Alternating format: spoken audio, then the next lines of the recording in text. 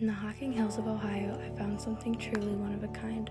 What started as a Christmas gift from a wife to a husband is now an international phenomenon. This is a collection of a man named Paul Johnson, and when he retired, this was his hobby. He was collecting pencil sharpeners, and his wife had bought him a couple for Christmas, and that's kind of what sparked it. He has everything you could possibly imagine. And he took all of these categories, you know. He had passed away in 2010, and his family had decided that they would like to donate it so that it would be enjoyed by the public.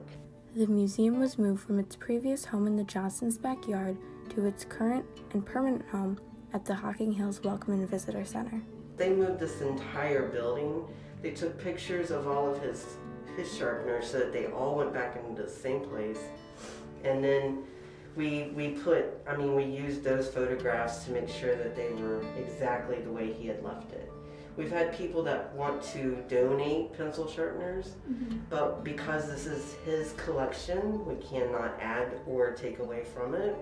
So we have people traveling from all over the world that come and want to see the Pencil Sharpener Museum. This is the only one in the US, and there's one in Paris, France. When I come in here and I open it in the mornings, I always feel very nostalgic, you know, like from my childhood. So it just puts a smile on your face.